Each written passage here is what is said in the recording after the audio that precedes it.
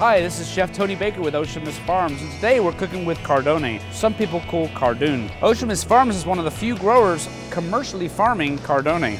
All right, let's prep this vegetable, and I'll give you some cooking tips on recipes. And first, we're gonna take off the root, set that aside. Now you want to peel this. It tends to be a little stringy. Think about celery, something on those lines, and peel the stringy parts off the Cardone. Okay. Once you've done that all over the Cardone and peeled every stringy part off, take your time, do it right. You're going to cut it into about 3 sections. Pop that into some salted water for about 1 to 2 hours. It helps get some bitterness off.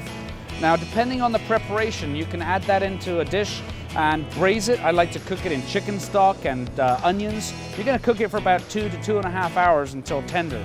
The old Italian way, of course, which is probably the favorite for most, is to boil it. You're going to boil it till tender, about 40 minutes in salted water, pat it dry, dip it in egg wash, flour, and then fry that in olive oil until crispy. Absolutely delicious. So give Cardone a try. It's available in your supermarket, normally around the holidays, so keep an eye out for it. This is Chef Tony Baker. Feel good about what you eat.